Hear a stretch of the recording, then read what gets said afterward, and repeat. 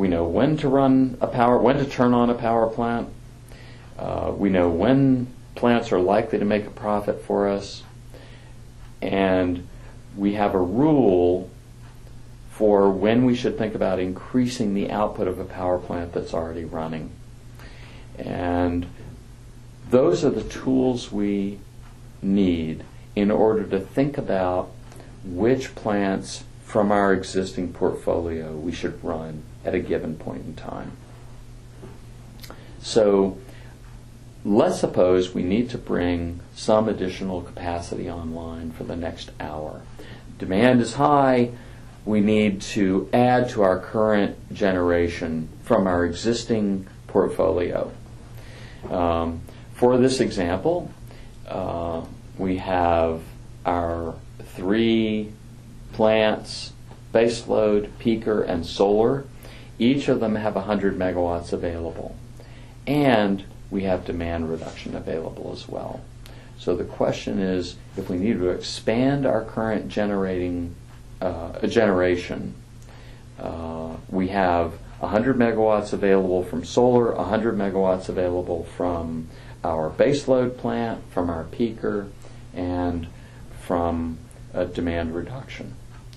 So which plant should we use? And so one thing we might do is we might go back and ask, well, what would be the long-term contract price for each of these sources? And the long-term contract price for each of these sources is the levelized cost of energy. And so let's move ahead and look at our levelized cost of energy. Here is a picture of the levelized cost of energy. I've ordered these plants in terms of the levelized cost of energy. So baseload is first, then solar, then peaker, and then demand reduction. So if we were to allocate these plants in terms of the levelized cost of energy, or the long-run contract price for a 30-year PPA for this power plant, power purchase agreement for this power plant, then the baseload has the lowest levelized cost of energy. Solar has the next levelized cost, peaker the next, and demand reduction the next.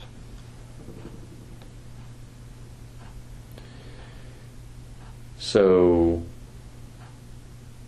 let's come back to the question about which plant we would run. We need an additional 100 megawatts. So suppose you own these 3 power plants. You own the solar, the baseload, the peaker, and you have some demand reduction contracts available to you. And we need an additional 100 megawatt hours. Now, we're going to abstract from the ramp rate of these plants. We're going to assume that the coal plant can give us the 100 additional megawatt hours, the peaker plant can, the solar plant can. So, which of these plants would you run to make you the most money?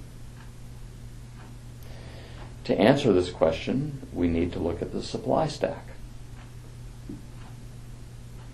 So, what I've done is I've gone back and I've listed my 4 sources, and I've reordered them again. So solar is first. It has a higher levelized cost of energy than baseload.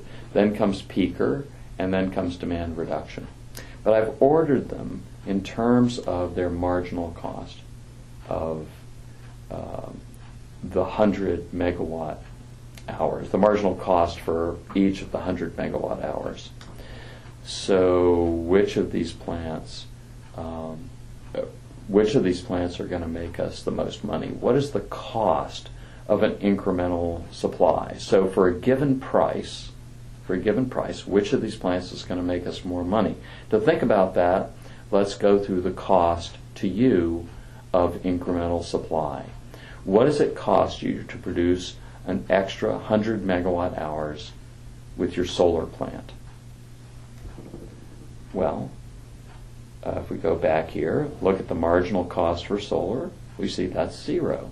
So I can produce 100 megawatt hours of solar for zero cost.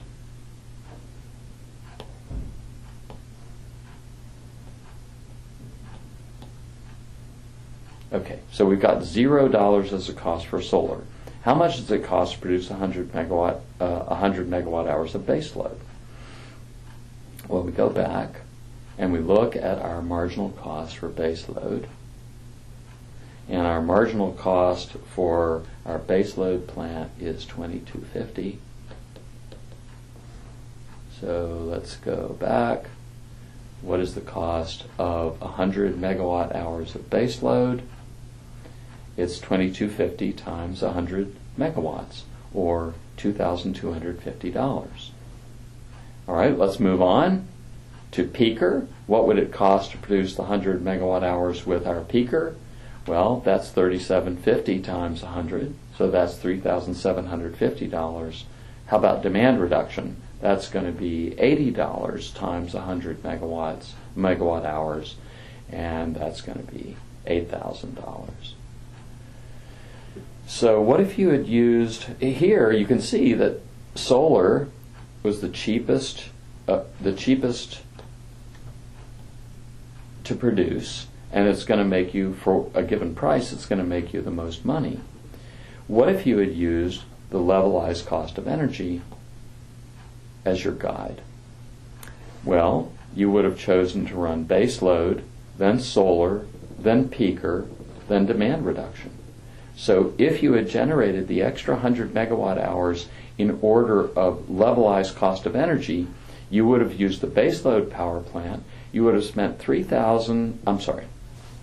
$3,000, that's the peaker, $2,250 to generate 100 megawatts of power when you could have generated it for nothing. So if these were your 4 plants, would you rather spend $2,250 to produce your 100 megawatts or $0 to produce your 100 megawatts? Obviously, you would prefer to use the zero cost resource to produce your 100 megawatts. Remember, this is your choice. These are your plants, and you're trying to decide how to maximize your own value from the portfolio of plants that you own. If you do that, you are going to use the lowest cost marginal resource first.